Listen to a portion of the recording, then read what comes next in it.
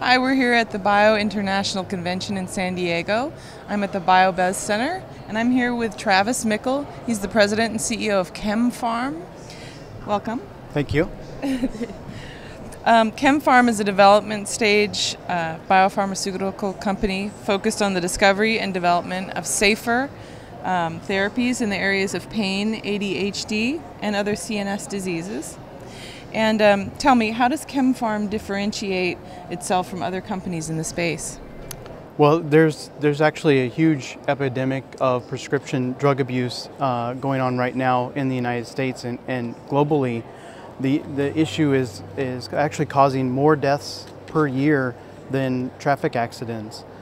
We're focused on changing the chemistry of how these drugs are abused and how they're addictable, and really focused to make new molecules that are going to prevent people from accessing, the kind of highs that they need to reinforce negative behaviors. That's interesting.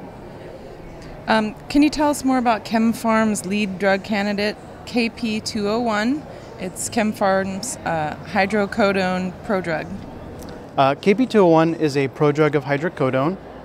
That means we went back to the molecule itself and actually re-engineered it to be chemically now a different molecule.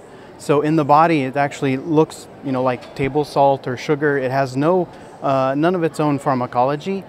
When taken as directed, KP201 works perfectly well. It's therapeutically equivalent to products like Vicodin and Norco and Lortab.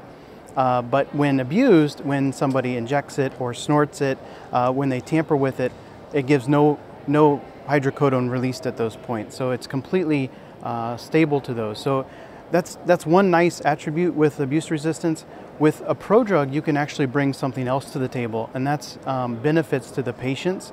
We actually see with KP201 the ability or the essentially the inability to cause constipation. So the biggest side effect for patients with hydrocodone is constipation, and so you're actually seeing very little of that occurring with KP201. That's great.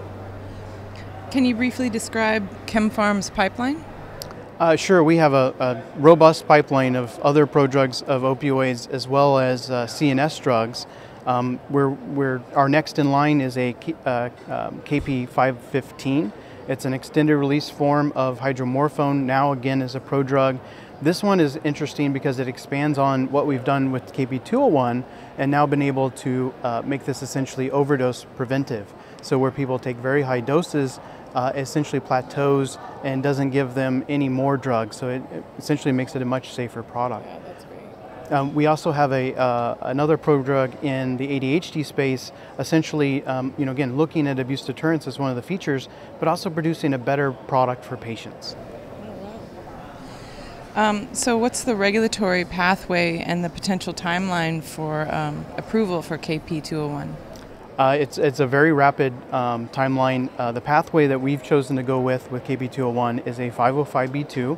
It's allowing us to reference the previous products that have already been approved. In fact, in this particular case, we expect to file our NDA mid-year next year. And with the FDA's now accelerated approval path for these products, expect an approval early in 2016. So It's a very near-term product. Yeah, it is. Now this is exciting. Earlier this month, KemPharm secured a $60 million commitment from Deerfield Management. How will the proceeds be used? Most of that is centered around KP201, which makes the most sense. That will actually take us through approval and post-approval, which, again, we have our lead product of our company now essentially financed all the way through approval and beyond. Wow. As well as advancing some of our pipeline products that we discussed earlier. So it's really exciting for us. We're happy to have such a great partner in Deerfield. They're a tremendous resource that we can use, and we're excited about the future for KemPharm. Oh, that really is exciting. Thank you.